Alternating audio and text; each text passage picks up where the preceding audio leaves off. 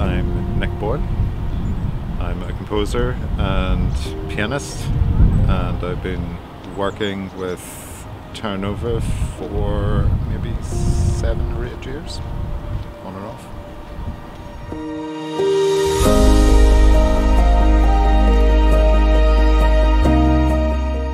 Initial involvement was the Tempest. That was a large-scale production with community and professional actors, singers and dancers, and it was a great opportunity to create very big pieces of music and for people from the community to have an experience of working with professional musicians, actors, dancers. So it was an excellent production, and I think it inspired a number of people to kind of find their place in the arts as well. So it was a very valuable piece of work.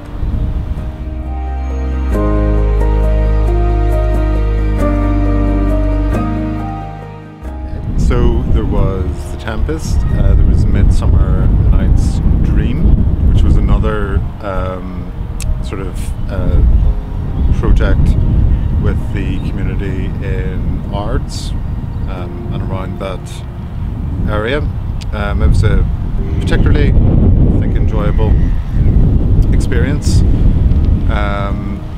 because again there was a real sense of people working together cohesively, having a common purpose, and you could see people learning and gaining confidence through the process, particularly from my perspective in music, where people maybe had a bit of concern about singing or getting involved.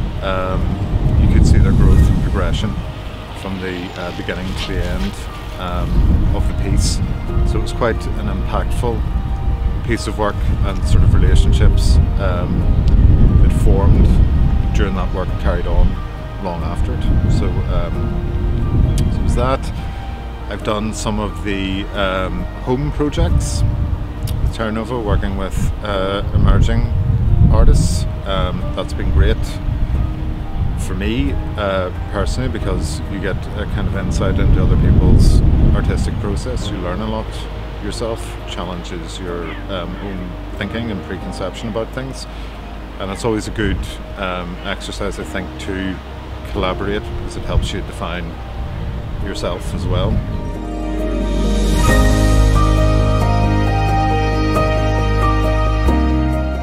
I think in the wider community, firstly, there's an opportunity for people to have their view of the world heard. So there's a real sort of inclusivity there. Everyone's story is important, and there's space given for those stories to be told. So people are looked after in the community.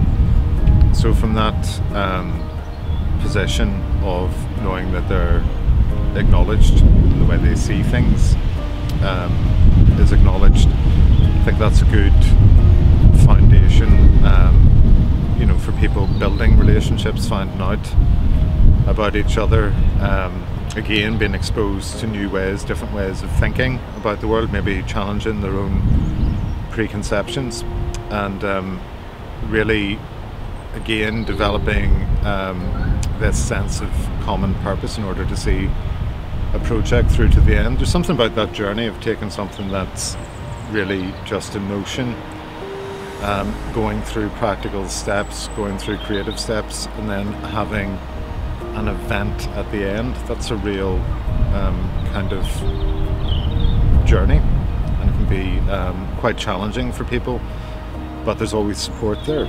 So as I said in the last answer, I think that's demonstrated by the sorts of relationships that people maintain long after a particular project itself is over.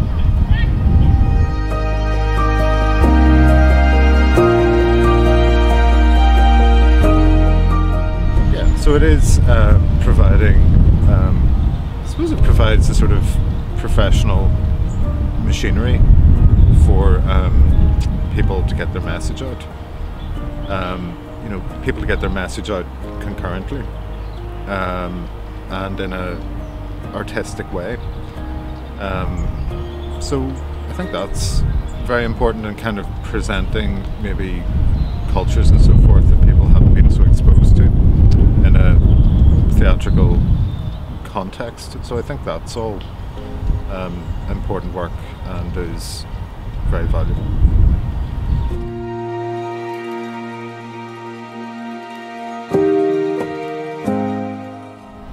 Yeah, I would just say, you know, theatre groups like Terra Nova, the arts generally, as we were discussing, I think deserve to be funded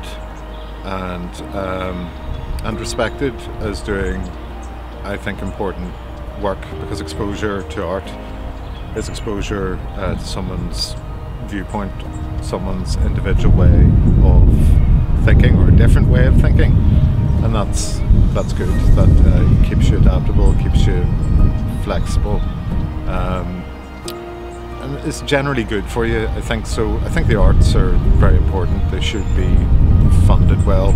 They shouldn't be seen as disposable.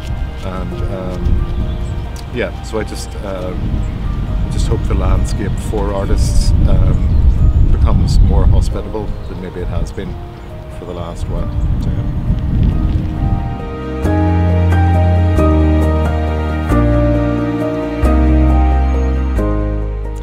Well, 3 words I think of when I think of Terra Nova.